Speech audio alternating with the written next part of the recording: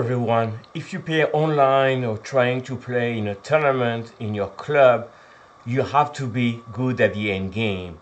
Luckily, I have here the chess and latte guide to end game so that you can win more points without spending days or months studying end game books. So the first technique we need to go today is how to checkmate with bishop and knight against the black king. So first you bring a bishop into the picture and now you do knight c6. And this is a beautiful stuff because the knight covers these two squares and that bishop covers all these squares. So let me make that very clear. What does that mean? That means that the black king, unfortunately for him, can only go in this space. So you manage in two moves to restrict the black king, and then your white king is gonna come join the fun. Let me just show that. That's a very powerful technique. And now you can see that black has to wait. And then little by little, you bring the king to the corner. Now, the black king here is trying to go to h8. Why is that? You can't checkmate the king here because you have a light square bishop. So your goal with white is to bring the black king on a8 because then these two pieces can checkmate on a8. So how do we do that? First step, we do bishop h7, we control g8, so the king comes here. And one of the key is that king's gonna come all the way to a8, and that's why you're gonna checkmate on the left side corner. So now the next thing is knight e5. And knight e5 is what we call the W maneuver. So we were on f7, went to e5, and then we're gonna do this W. So if you look at that, that's exactly the W maneuver. So let me just showcase that. We give a check.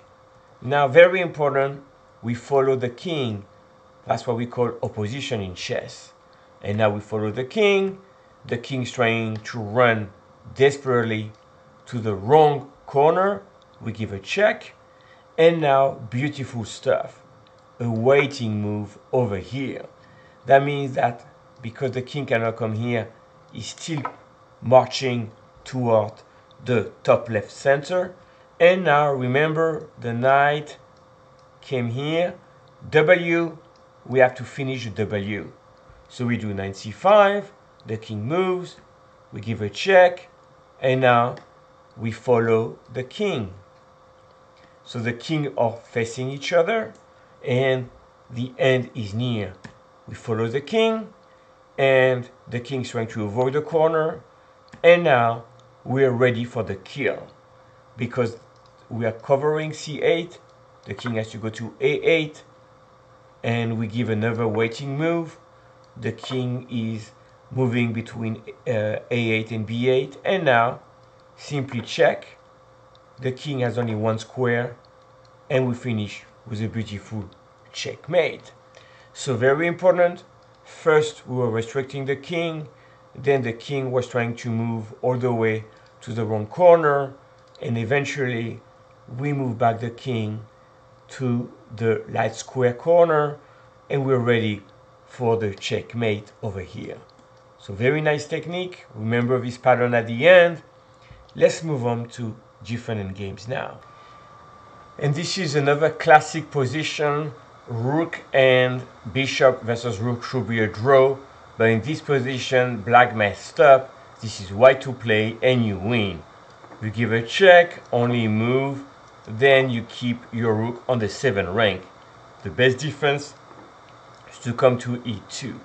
So here you do another waiting move, and all of a sudden you're trying to have checkmate. So if the rook were to move over here, you have checkmate on g8. So black waits, and now you go on the left side trying to give a checkmate. So black is trying to defend and trying to not have checkmate, and now you do bishop b3. The idea of this move is the bishop on d3 covers d1, so your king on d6 is safe. Rook c3, black wants to give a check, but now you give not this move, but you do bishop e6, and you're trying to come to b8 and do checkmate. So black is a check. Now we do bishop d5. You cannot the same at the beginning, but in the beginning, if you remember, the rook was on the second rank. Now it is on the third rank. So the black has to wait. You give a check.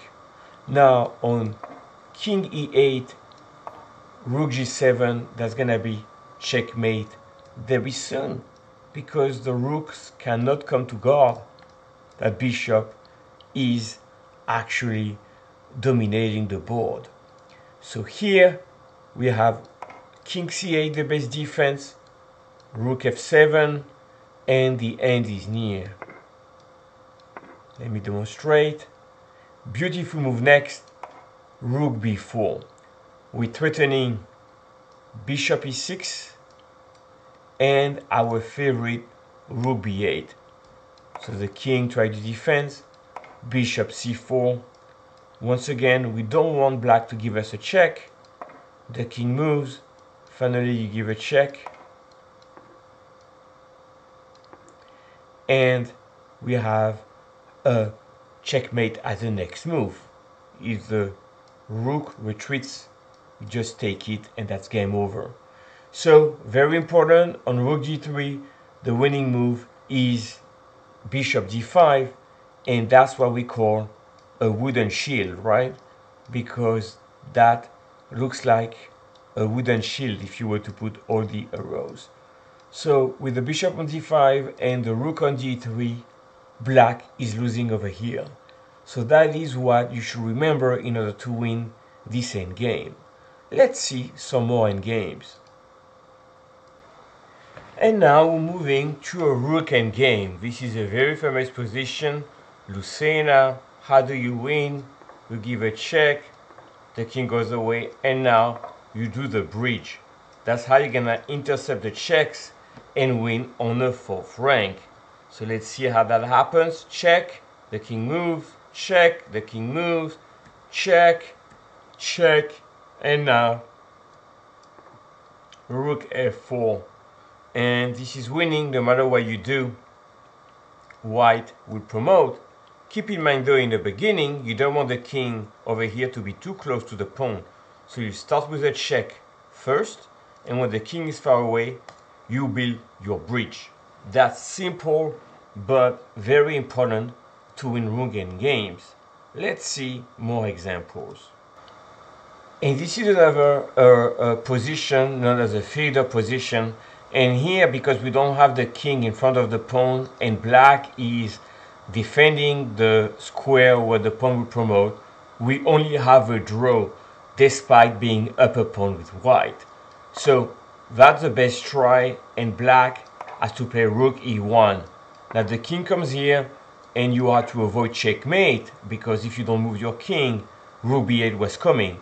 And now you move your king on g7, and if white try to do rook e8, you simply wait like that, and now you're gonna be able to give some checks. So very important, you have some checks and you can continue to give some checks. So this position here is a draw, and if you were to do e6, then you can give tons of checks and you can never win this position with white, because the king has no way to escape all the checks. So anyway, that was an important position to remember. Rook e1, a very important move in order to save the position. And in this position, this is black to play, but white is about to promote. So is it a draw or is it a win? Well, the answer is it's a win for black. And the way we do it, we give checks. We keep coming close to the king and the pawn. We give check.